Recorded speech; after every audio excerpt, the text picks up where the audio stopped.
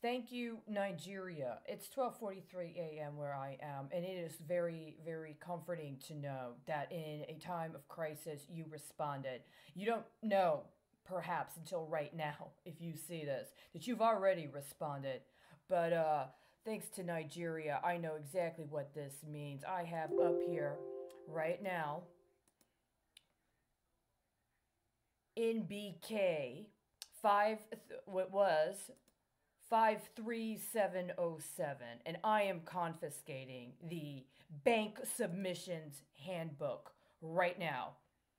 You guys don't get to play that you are the student protesters from the Iranian Revolution, kidnapping Marines so that you can hold them hostage for their DNA.